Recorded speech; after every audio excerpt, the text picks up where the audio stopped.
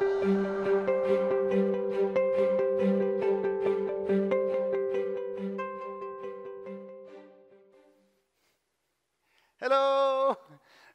Pleasure to see you, everybody.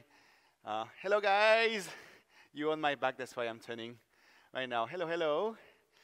So actually, I saw in the introduction that they introduced me as an expert, which I'm not. I'm just actually a regular human being like all of you are and we are. But I'm very interested in climate issues. And as I've been introduced, I do TV here in Korea. I'm an entertainer. And I'm trying to use my voice to raise awareness about climate issues. Bonjour. So actually, I'm from Belgium, and it's been 18 years now that I live in Korea. And usually, I do most of my speeches and my TV shows in Korean, so I'm more used to Korean. 그런데 여러분들이 아마도 한국어 조금 어렵다. But I believe that Korean will be a little bit difficult for you to understand. So, and I hope you excuse me my very nice French accent, because I speak French as a first language. So, first of all, thank you all for being here today, because it's really nice to see so many people caring about climate issues, and especially students, and seeing such amount of energy among youth trying to fight the climate issue. I'm not going to go too deep into the basics. I'm sure everybody of you know we should try to stick under 1.5 degrees of global warming. And do you think we're on the right way?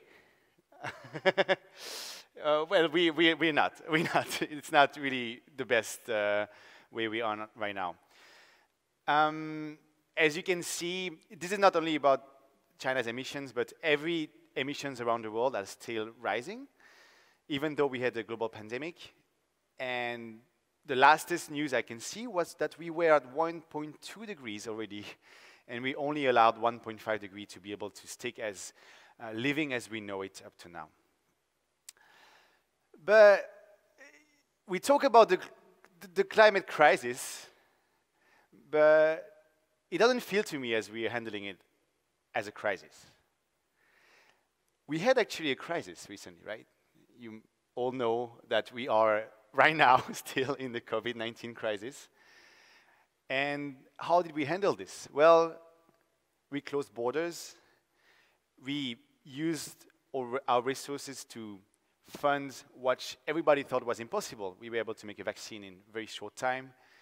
We took actions to stop people going outside of their home. So we took really drastic measures. And we're still not getting out of this crisis. So a crisis should be handled as a crisis, but I don't think right now we're handling the global warming crisis as it should. Some of you might know about this, but recently in Belgium and Germany, there was big floods around August. I think there's some German students here, maybe, or from Belgium. No. I hope you've been fine. Your family was okay. It was not around that area. Okay, well that's good to know. And actually, this happened really close to my home. But you know, we always hear about environment crisis and linked to global change, to climate change, but we never really get to experience them. Actually, I didn't myself. Maybe some of you did. And so I wanted to have a feel for myself. So actually, I went to Belgium, and this is a picture I took myself over there. And you can see this home has been totally destroyed by the flood. And I really realized that it was not the future anymore. We are already in the climate crisis. I was able to talk to some guys there, and all their life, suddenly, in one day, finished. They worked all their life to build their home, buy their home. They had so much memories there, and now they're left with nothing but debris. It's a totally destroyed home.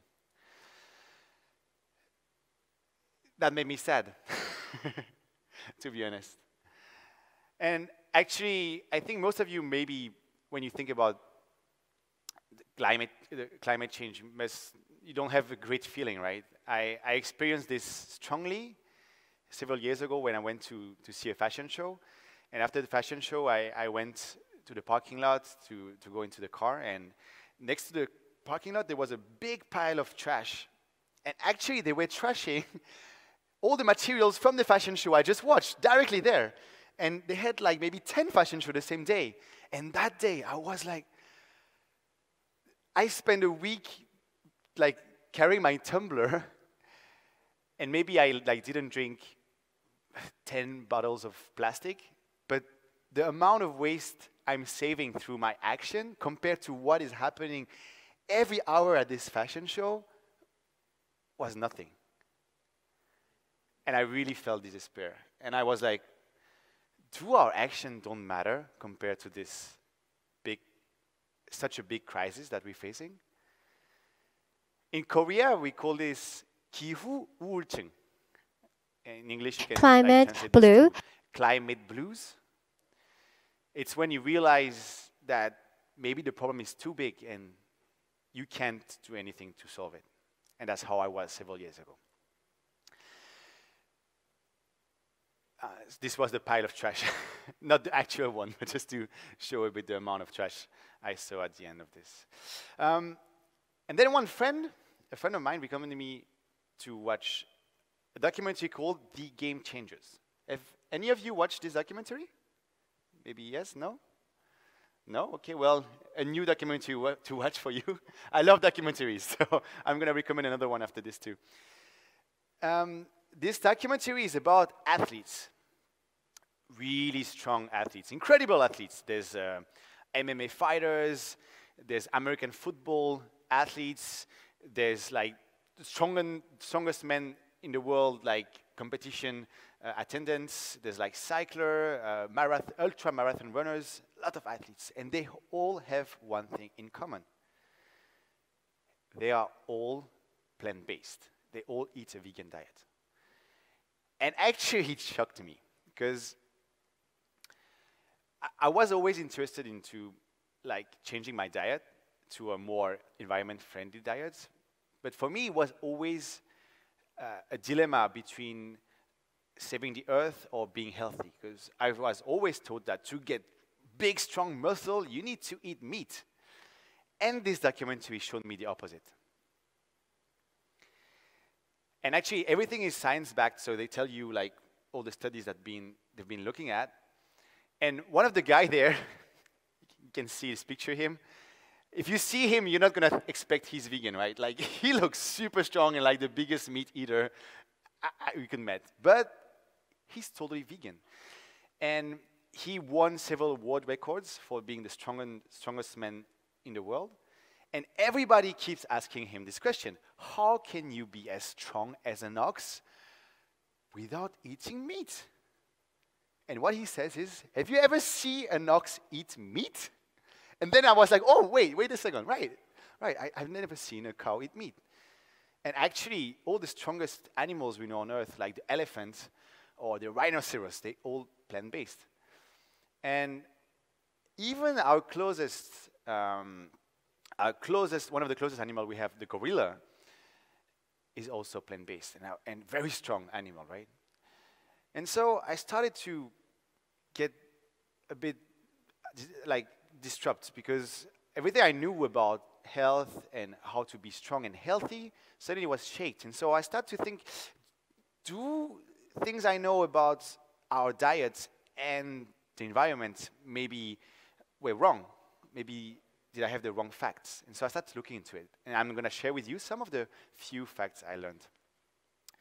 So first of all, you need to know that the meat consumption in the world is really rising high. As people get richer, they eat more meat. And you can see China has really got richer in the past days, and the meat consumption is really, really going higher. And I can tell you already that this is not going to be sustainable. So first of all, the Amazon. I'm sure all of you know that to save climate, we should save the Amazon. Well, the fastest way to save the Amazon is eat less beef. If you can see here, it's a map of all the fire happening in the Amazons. They don't cut wood to use it as wood. They just burn them because they want to use more space. Why do they use more space? To raise cattle or to actually grow to feed the cattle. More than 80% of the Amazon deforestation is linked directly to the beef industry. I didn't know that it was that much. Greenhouse gas, you know that we all should like put less gas in the earth, in the sky, because or we're not going to meet our goal of 1.5%, 1.5 degrees. And so the number that usually people refer to is from the UN FAO, and they say that 14.5% of all gas emissions come from the meat and dairy industry. But if ever you look a bit more into it, they first said it was 18%, and then they said 14.5%. They changed suddenly their numbers. And if you go on the official site of the UNFAO, you can see that they have official sponsors, and the sponsor is the meat industry, the dairy industry, and the poultry industry, the feed industry. And that sounded a little bit weird for me, to be honest.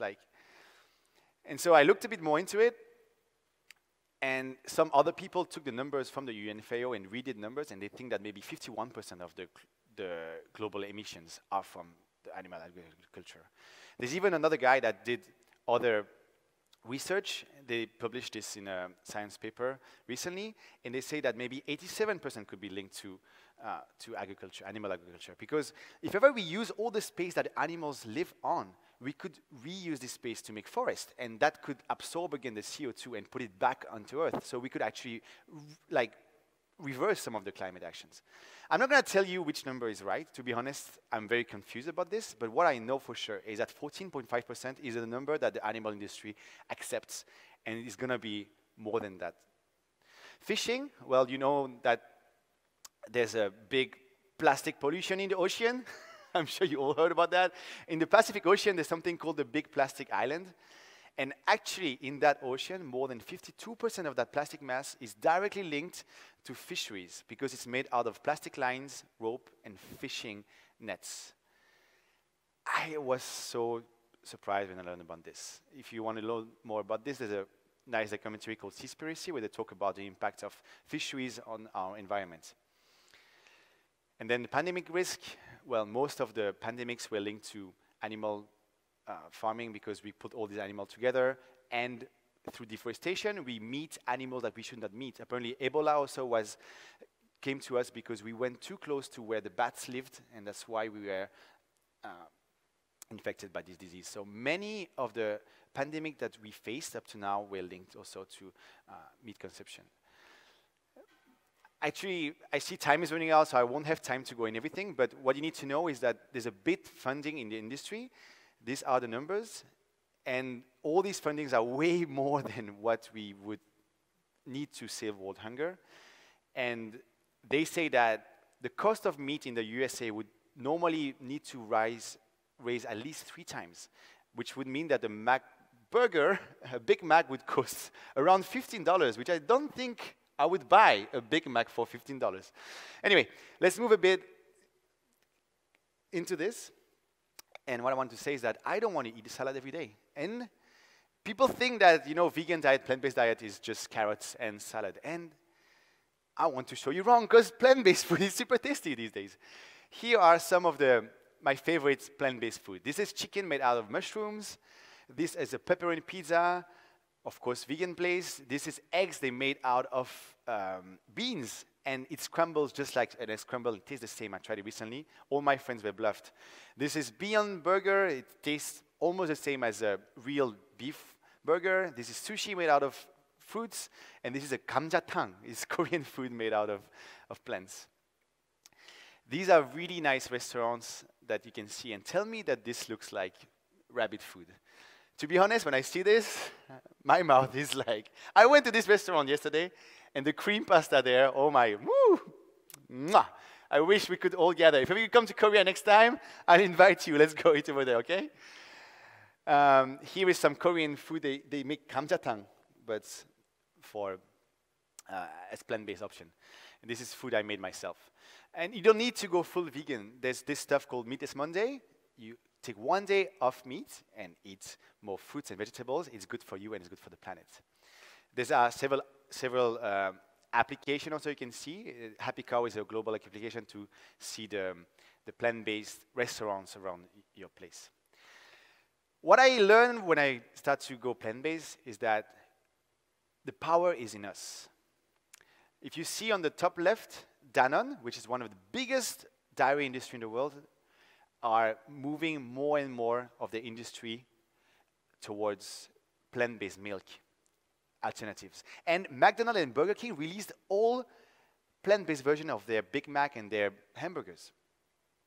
Why do you think this happened? Do you think that suddenly Danone and like McDonald's decided, oh, we love the earth, we're gonna save the planet? Do you think that's what happened? Or do you think people like you and me ask for this?